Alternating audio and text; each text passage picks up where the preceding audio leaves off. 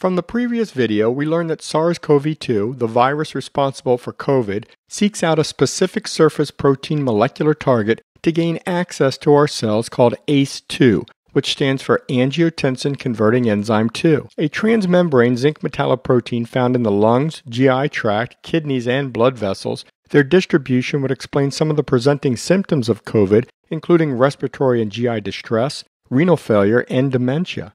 However, the clinical response spectrum to SARS-CoV-2 is quite broad, ranging from completely asymptomatic to death, suggesting variability in either the configuration or number of ACE-2 targets from individual to individual.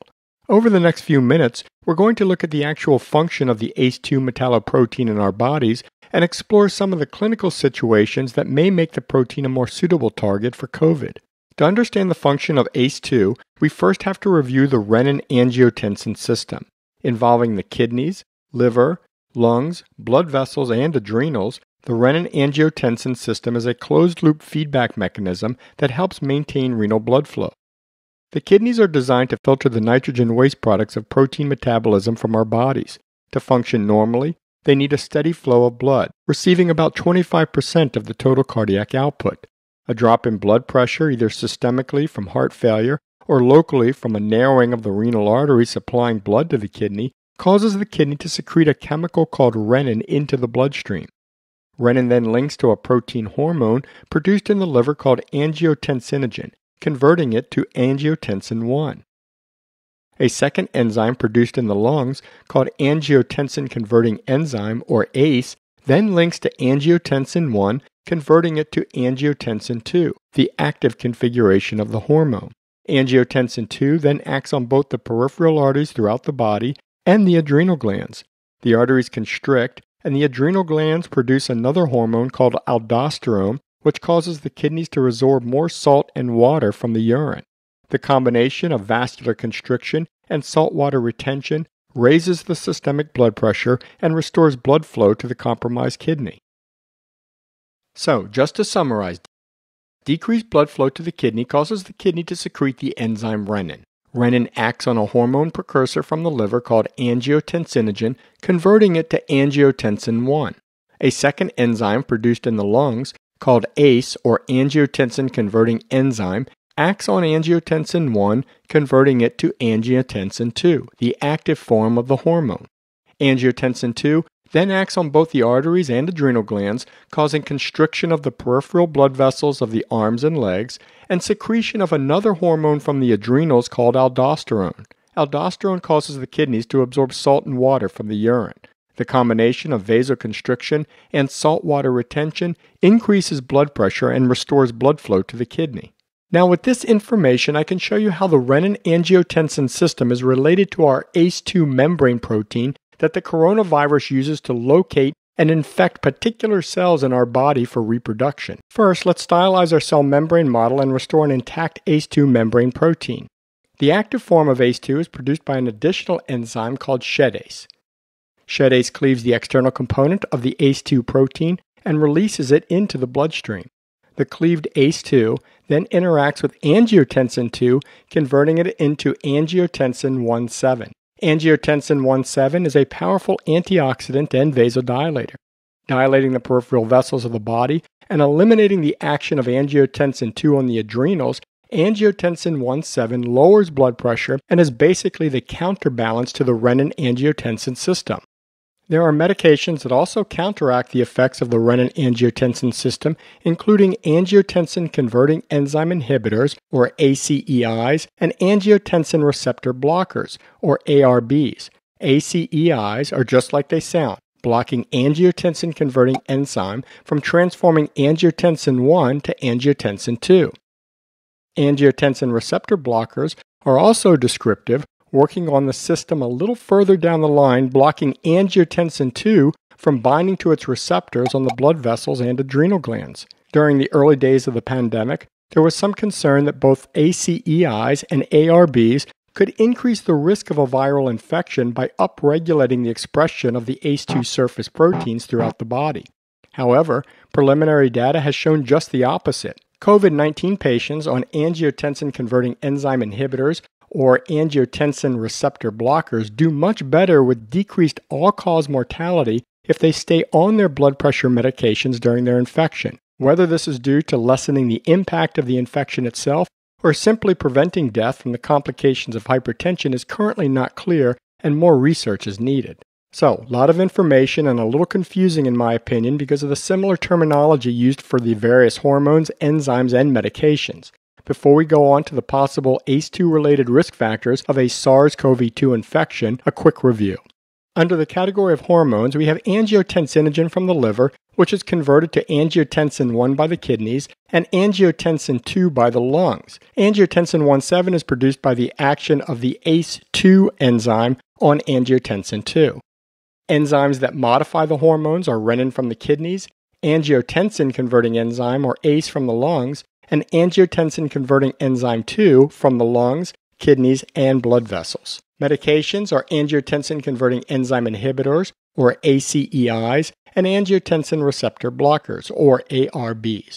Now, back to our SARS-CoV-2 receptor.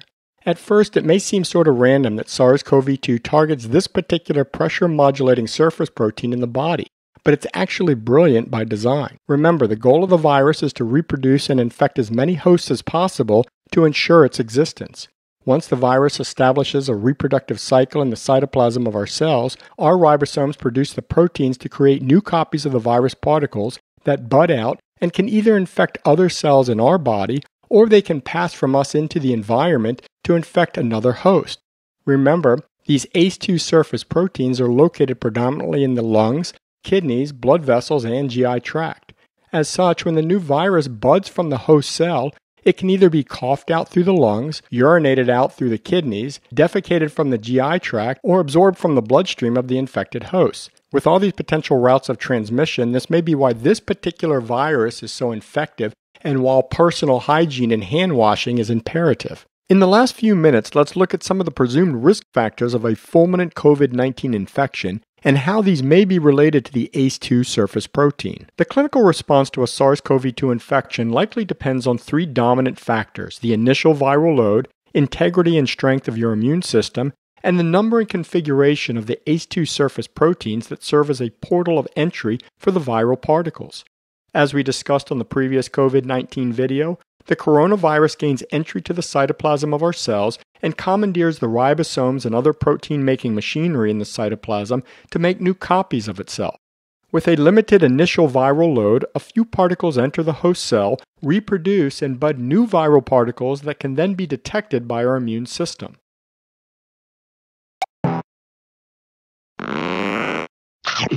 The immune system then develops antibodies against the virus, which keeps the virus in check. These patients would be asymptomatic carriers of SARS-CoV-2.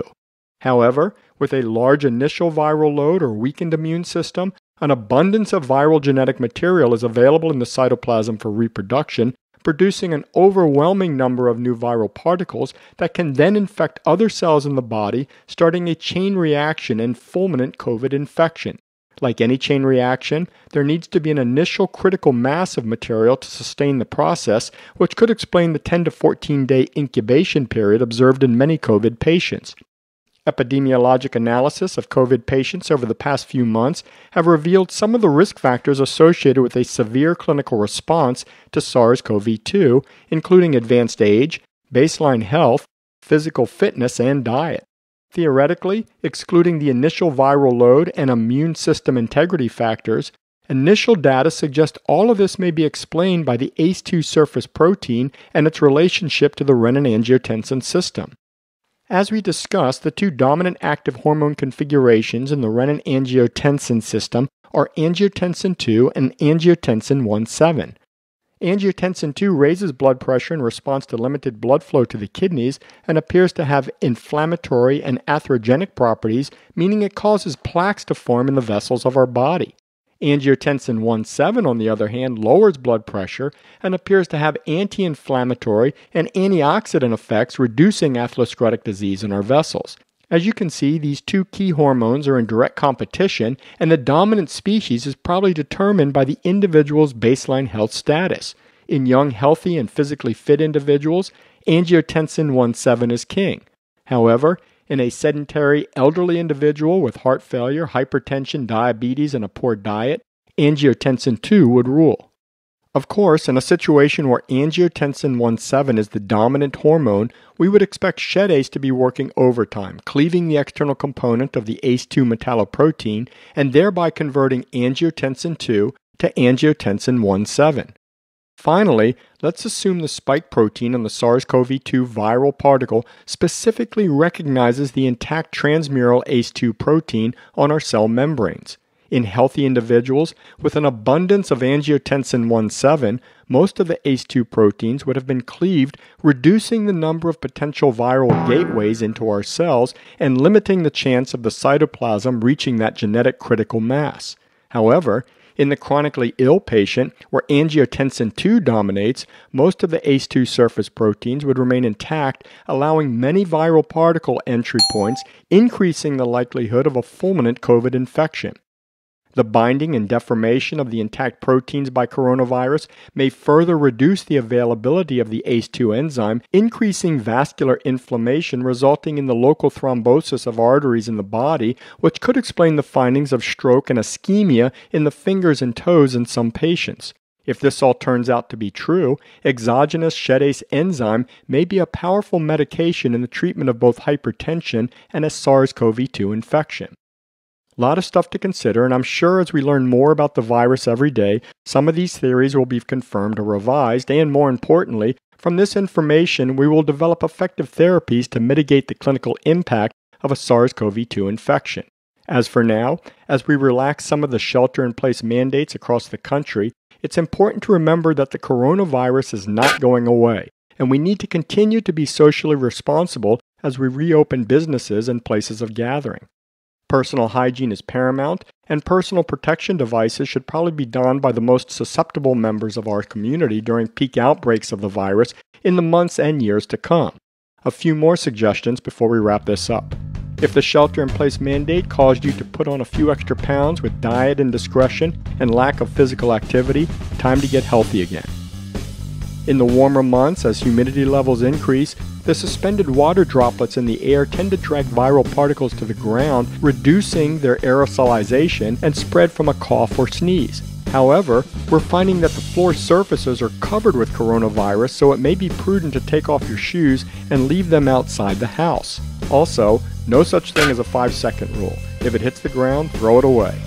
Coronavirus is zoonotic, meaning it can pass from another species to humans. There are anecdotal reports of house pets harboring SARS-CoV-2. Until the data is definitive, it may be prudent to avoid face and mouth licks from grandma's dog, especially if she just recovered from an illness herself. As always, stay happy, stay healthy, and thanks for watching.